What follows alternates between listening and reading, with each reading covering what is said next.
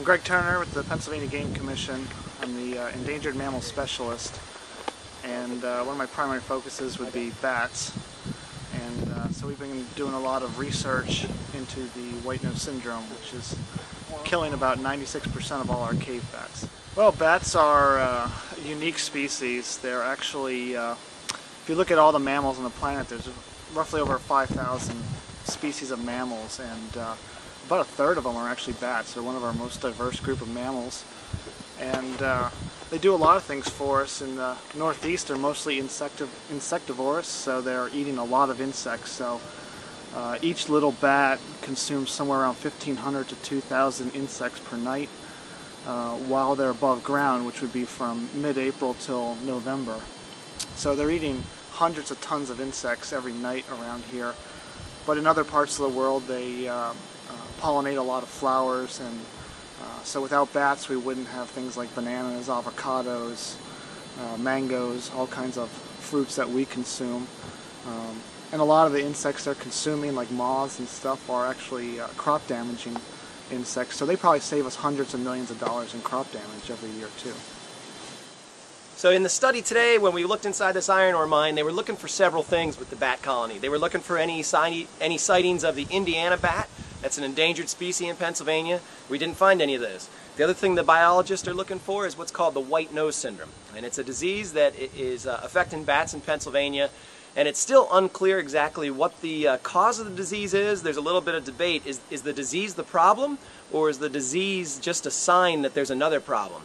What they do know is a lot of the bats that exhibit the white nose syndrome, and you saw some of that in the footage, some of the white, it almost looks like sugar frosting around the nose, around the wing on the one bat. That's the disease. And they were also the bats that, when the other bats got agitated by our presence in the mine and they started flying around, the sick bats were the ones that didn't start flying. They kind of just stayed on the wall. They're very weak, you know, and their biology, or their biological condition is pretty poor. So there's a lot of research going into trying to figure out what the cause of the white nose syndrome is, and again, trying to determine, is it the white nose syndrome that's the problem, or is it a sign that there's something else wrong with the bat? Altogether, I think the total count of bats today seen was somewhere around 75 bats, and it was a mix of several species. I want to thank Greg Turner from the Pennsylvania Game Commission especially for inviting me along today. Again, I'm just so impressed at the professionalism exhibited by the Pennsylvania Game Commission biologists that I've had the privilege of spending some time in the field with. You know, Greg is no exception. He worked hard. He wasn't afraid to go into a dark abandoned mine up to his knees in water and covered in mud looking for you know, bats. And I think it's important to point out that our Pennsylvania Game Commission does an excellent job not just monitoring game species, that is wildlife species that are hunted, but also the non-game species. The mammals and birds of Pennsylvania fall under the jurisdiction of the Game Commission, and bats are a perfect example. We don't hunt bats in Pennsylvania, yet hours and hours and hours of research and millions of dollars are spent trying to help monitor and make sure we have healthy bat populations here in Pennsylvania.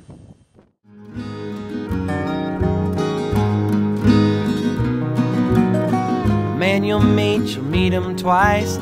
Shares the land where the air is ice.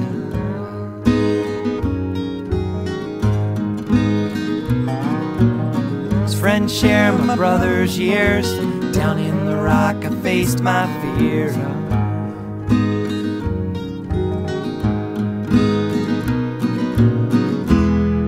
Well, it's all coming back to me like it never has before. Figuring out just who we were in a cave called J4.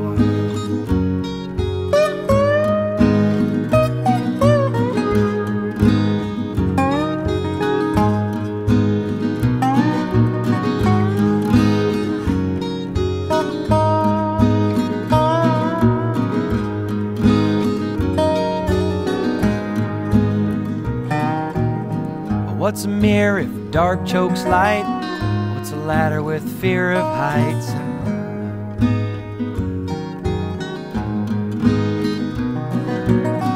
The answer's there, and I'll be back down the hole where time is black.